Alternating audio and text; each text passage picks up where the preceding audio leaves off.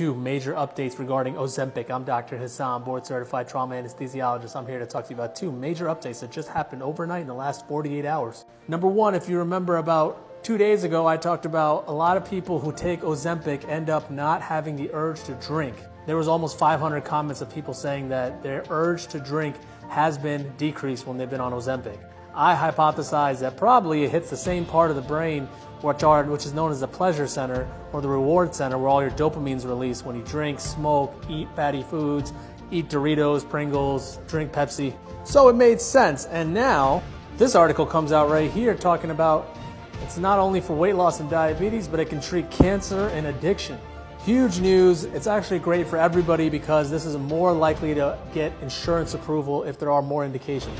Not only this, but you'll start seeing this with Mounjaro and the new Pfizer medication. But either way, it's a win for all patients, and you heard it here first on my channel.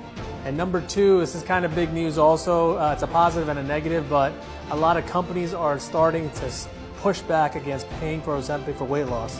By companies, I mean your employers, and they don't want to pay the high exorbitant cost of what it costs to get Ozempic for their employees. So it's kind of a negative, but it's kind of a positive. The negative being that a lot of corporations are positioning themselves to reject the ability to get approval for weight loss medication, but it's also kind of a positive because it says that this does work if it's freaking out the corporate C-suite, which means more than likely this medication will get approved by insurances, and a lot of people will have a lot of their lives changed. If you like this content, please share for more.